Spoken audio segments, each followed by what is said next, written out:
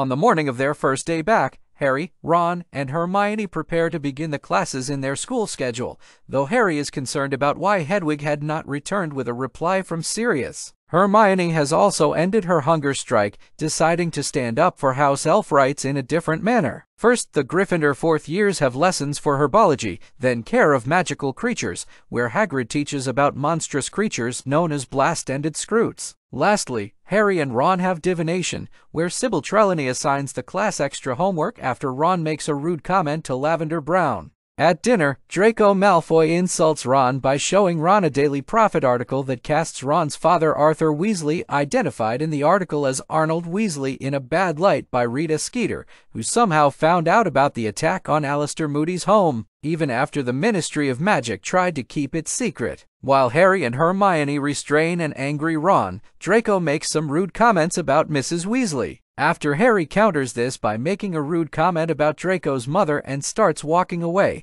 an angry Draco attempts to curse Harry from behind. Moody quickly intervenes, transfiguring Draco into a white ferret and bouncing him around until Professor McGonagall appears. After seeing what he's doing and putting two and two together, McGonagall undoes the spell. She then proceeds to tell Moody off by stating they never punish the students by hexing them. Moody defends his actions by explaining he thought a good sharp shock would be sufficient. Professor McGonagall tells him they punish the students by giving them detentions or speaking with the offender's head of house. With that, Moody takes Draco Malfoy to see Professor Snape.